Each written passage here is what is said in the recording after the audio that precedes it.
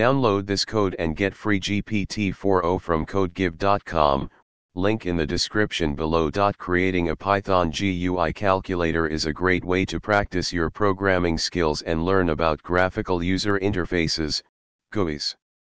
In this tutorial, we'll use the tkinter library, which is included with Python and provides an easy way to create GUI applications. This calculator will perform basic arithmetic operations, addition, subtraction, multiplication, and division. Step 1. Install tkinter. Tkinter comes pre-installed with Python. To check if you have it installed, you can run the following command in your Python environment.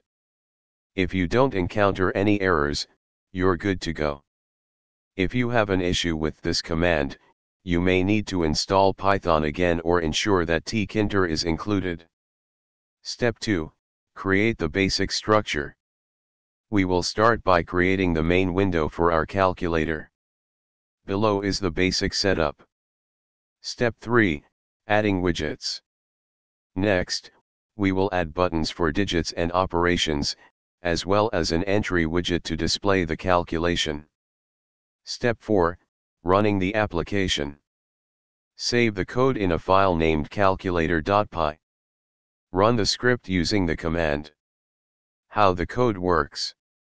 1. Importing tkinter, we start by importing the tkinter module. 2. Main window, we create a main window and set its title and size. 3. Entry widget, this widget displays the current input and result. 4. Button functions.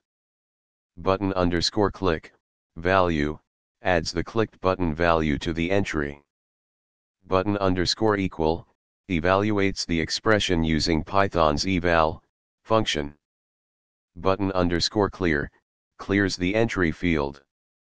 5. Creating buttons, we create buttons for digits and operations, and place them in a grid layout. Additional enhancements.